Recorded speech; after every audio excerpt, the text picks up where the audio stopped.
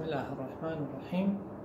We are starting today talking about tremor. Okay, if you see tremor as a short case or as a long case, they have been asked about what are the types of the tremor.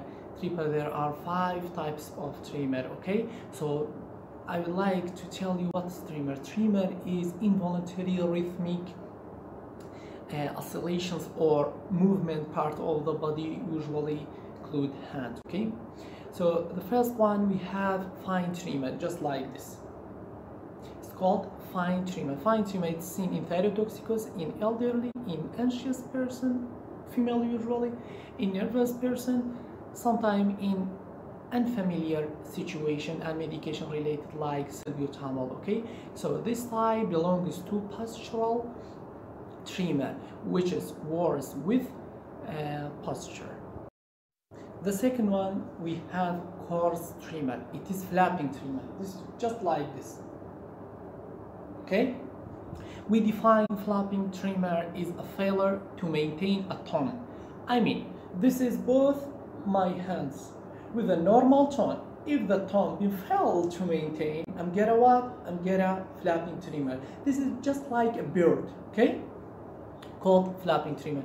The causes of flapping tremor and organ failure, mainly cardiac and respiratory. Okay, also seen in hepatic encephalopathy, liver failure, and uremia. So you should put the patient to this position, okay, and wait for 1 to 2 minutes, or in some patient need to wait for 3 minutes. The third one we have resting tremor. Resting tremor usually occur in elderly, those with Parkinson's disease, okay, which works with rest and eases with activity. There are 2 types. It's either like that, counting money, okay, this is the first one. The second one is just like this. I mean, you're pill rolling, or he is holding the screw, or try to screw something, I mean, okay, in Parkinson's disease. Those get what? Glabella tap is positive. I mean, just by hitting here, forehead of the patient, okay, and he get what? Blinking. Normally, blinking is being stopped 1 to 2 or probably 3rd tap, but those with Parkinson's disease, he keeps in and out, his eyes open, okay, all the time, continuously, I mean. So it's called what?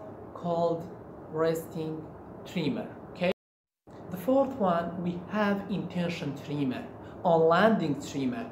You see in where? In cerebellar disease. Okay, so which works with what? With intention, and you're intending to do something. I mean, this is how it's performed.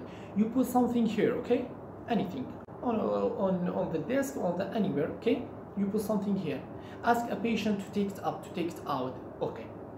By the way, they do get what? They do get tremor on fly, okay, and then become normal, and then again they do get what? They do get tremor on landing tremor, okay, to take it up, to take it out. So it's called what? It's called intention tremor, which indicating for what?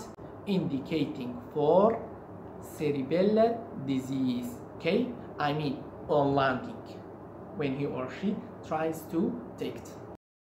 The fifth one, or the last one, we have essential tremor, is usually most noticeable when performing activities, okay, I mean like eating, drinking, writing, even getting dressed, I mean, okay, which is nervous system disorder that causes what? Causes involuntary and rhythmic shaking, okay.